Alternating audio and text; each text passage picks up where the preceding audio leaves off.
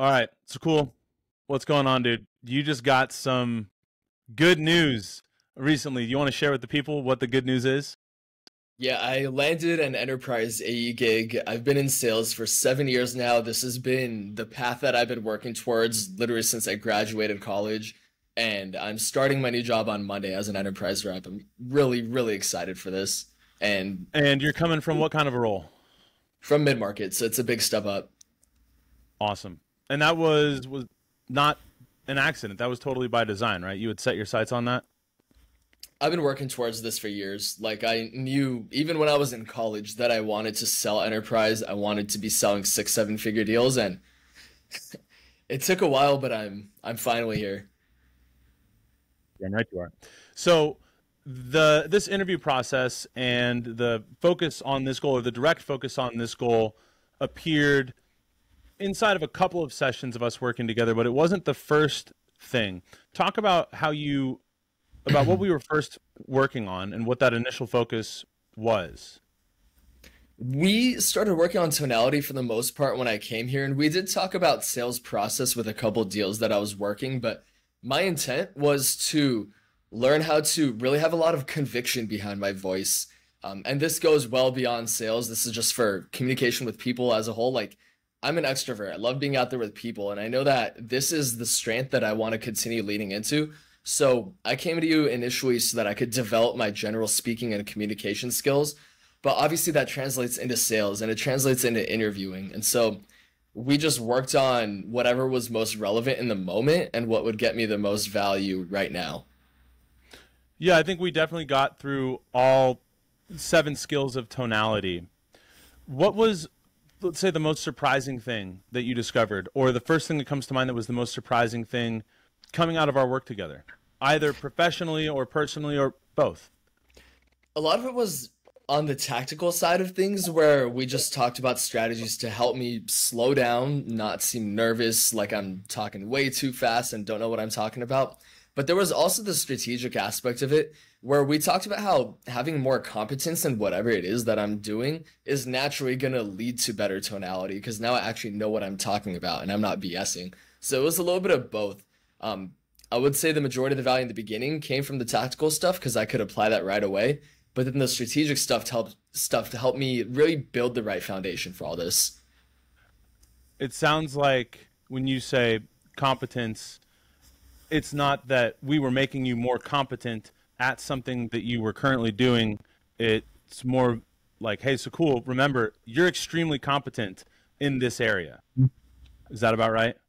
Yeah, that's right. And then it was also about telling my story in a way that's authentic, but is also really going to resonate and practicing that story over and over again so that it really just sunk in. Now I can hop into an interview right now without any preparation and just crush it.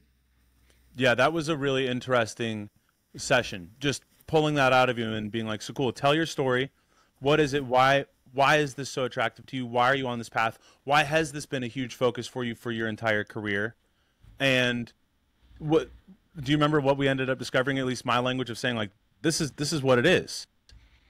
Well, since this was a jump from mid-market to enterprise, I really had to paint the picture about why I'm ready for it because obviously they were interviewing other people who had direct enterprise experience.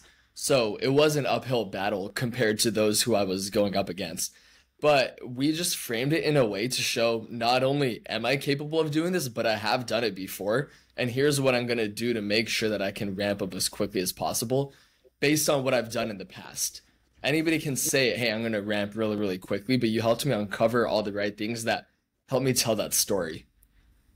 In a way that felt like it had integrity. It was There was totally no honest. lies. I wasn't It's spinning awesome. any of it in a false way. It was all real. You just dug it out of me. Just asking the right questions. And you're the guy for it, dude. Like you've got the amazing story and the amazing perspective on what you're doing and why and what it means to you.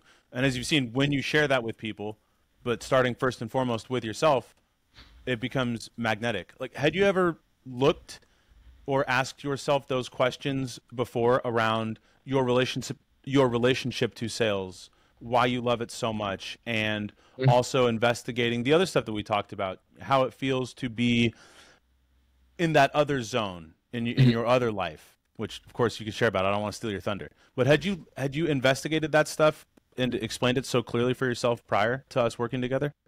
In a disparate way, yes, where I knew intuitively why I love sales. I've thought about it quite a bit and how it applies to all the other parts of my life, but I didn't wrap it into this one cohesive story. When you're on an interview, that's what you have to do, right? We can't just ramble for 2 hours with all these disparate thoughts. You got to get it neatly packaged. So that's where we tied it all together.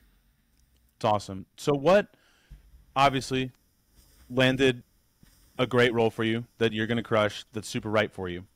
What did you notice outside of the workplace through crafting your story, asking yourself these questions, getting to know yourself a bit deeper, and then building the skills to line up, making that impression on the world every time that you open your mouth?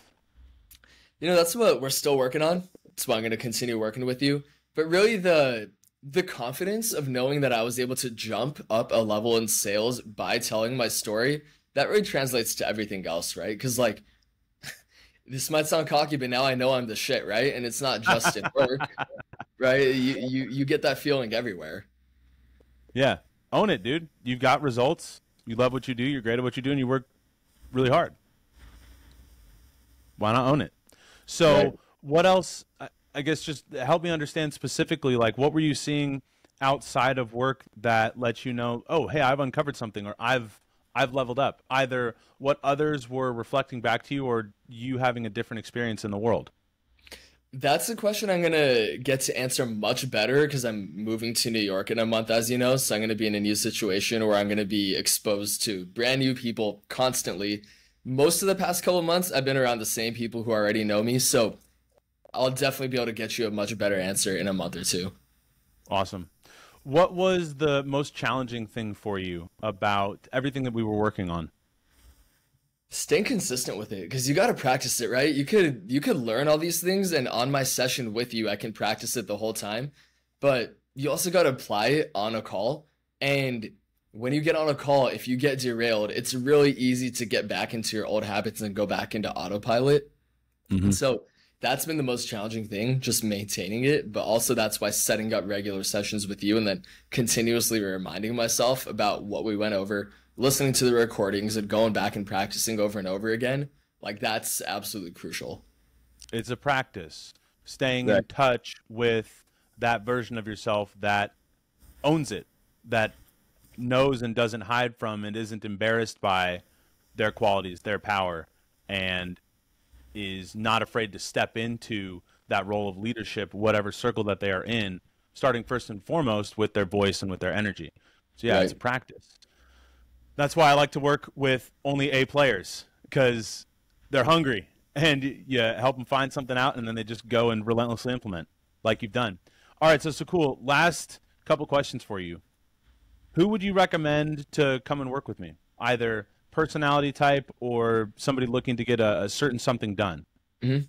The easy answer is anybody who works in sales, but I think it goes well beyond that because look, everyone's hiding behind Zoom all day, and a lot of jobs don't even require communication where you're sitting behind Excel or whatever it is, right? People are really struggling with communication. And so it's turning into one of the highest, if not the highest leverage skills that you can build. If you're an incredible communicator, you can get anything that you want. And this is something I believe everybody should be investing in, but especially people who work in jobs where they aren't getting exposed to people, where they aren't getting that practice in communicating every single day. Because skills are, it's like a muscle, right? It's going to go away if you don't work it out all the time. So since everyone's been working from home for the past 4 years behind their computers, it's necessary to sharpen this skill. I really think everybody needs to learn it, but especially those who don't get to practice every day. Well said. Who would you say should not come to work with me? Either a type of person or somebody who's after a certain result. I guess someone who genuinely hates people and doesn't want to get better at their communication skills. And even for those people, they would still be well served by doing it because if you're a human, you got to communicate with people, and people are the way to get what you want in life. So you may as well, no matter what, develop this skill. Yep. Dude, I love it. All right, so cool. Looking forward to seeing you smash your quota, hit President's Club at this new next level. You're so right for it. Deserve every single second of it, dude. Lean into it, and stoked to hang out with you when you get to New York City. Absolutely. All right, stopping this.